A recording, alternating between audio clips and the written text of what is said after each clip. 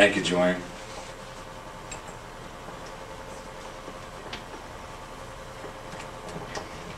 Okay.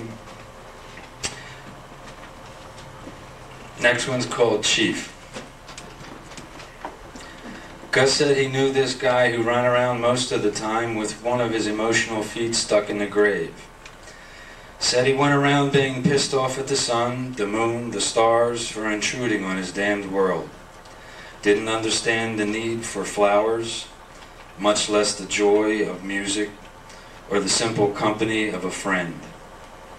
And Gus said he thought this guy should have been an Indian. Said his name should have been Chief Pain in the Ass.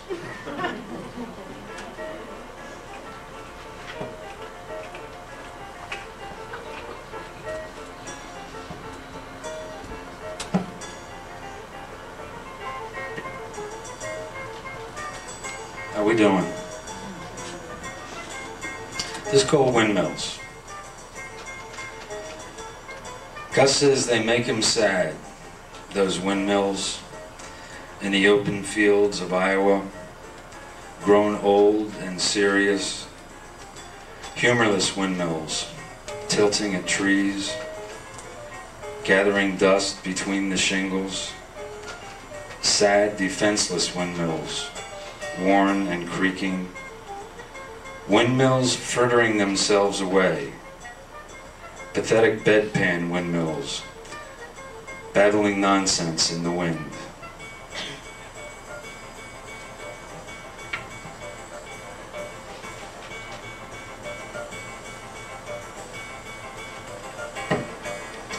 And now we come to the grand finale, sort of.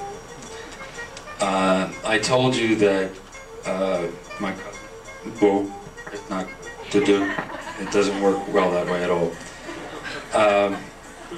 I told you that my cousin and Joanne and I went back to the old neighborhood. And we talked about it on the phone, and it felt right. It felt like the right thing to do. We got off the phone, and I started to think about where I grew up. And it's called the Badlands, near Hunting Park in North Philadelphia. And I started to think, am I out of my mind? And I said, yes. So I had a few trepidations about our physical safety in going back there with a camera. We're going to shoot photographs of houses. Do these people want their houses photographed? Do they want somebody running around doing that? I didn't think so. Anyway, we decided to do it, and we did. And this is called Wheelman and the Shooter. Gus and Joe went back to shoot what heart was left of the Badlands, near Hunting Park, where they grew up. Gus's foot on the gas pedal, ready to make a quick getaway. Joe armed with her Nikon, feeling almost invincible. Taking their lives in their hands for a few shots of the old neighborhood. With the wisdom of two idiots on a field trip with a day pass from the institution. Gus pulled up in front of his old house. The numbers freshly painted, 3841. Joe shot it again and again, but the doors and windows remained closed. Joe shot the street sign on the corner just to get things clear, but the street remained silent. They went to the park to see if they could find the ghosts of themselves as children, riding the wooden horses on the carousel. Joe found out how difficult it is to shoot something that's no longer there. Instead, Joe shot the park guard station, abandoned and covered with graffiti.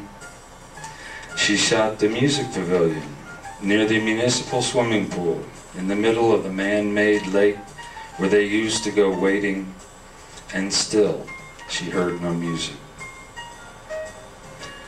At Broad and Butler, Joe shot what used to be St. Stephen's Church, school, convent, rectory, the barbed wire fence in the schoolyard where the money man used to toss his coins,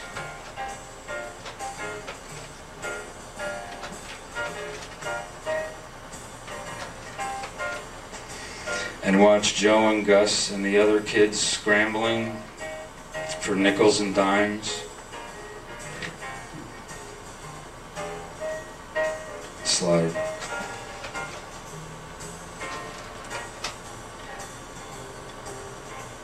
But Joe didn't shoot the wrought iron sacristy stairs where Christ made his getaway so long ago.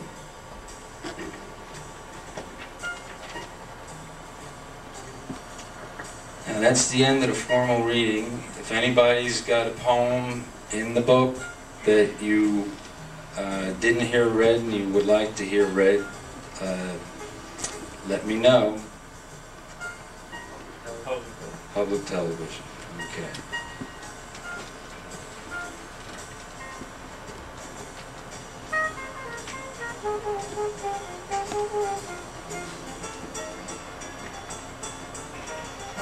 Okay. Gus said he was just looking for the station with the damned hockey game, when all of a sudden this guy yapping some shit about the land of the poet eyes of some guy named D.H. Lawrence and some screwy place called Quetzalcoatl, looking down on Mexico, the stone he chose, the turning eyes, the white breast tips of dark women.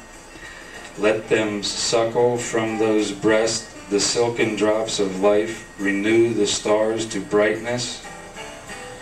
And Christ Almighty, Gus said he couldn't figure out how all that crazy shit was happening on the tube.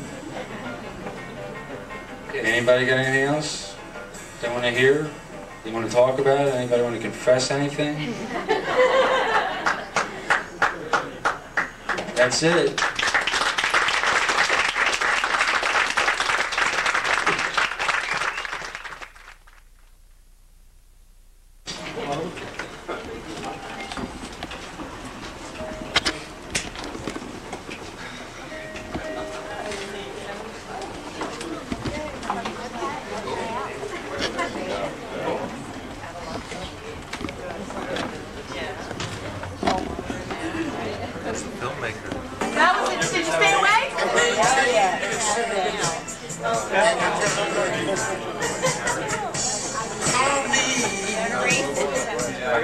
I'm not the one you have to worry. I want everyone around the camera.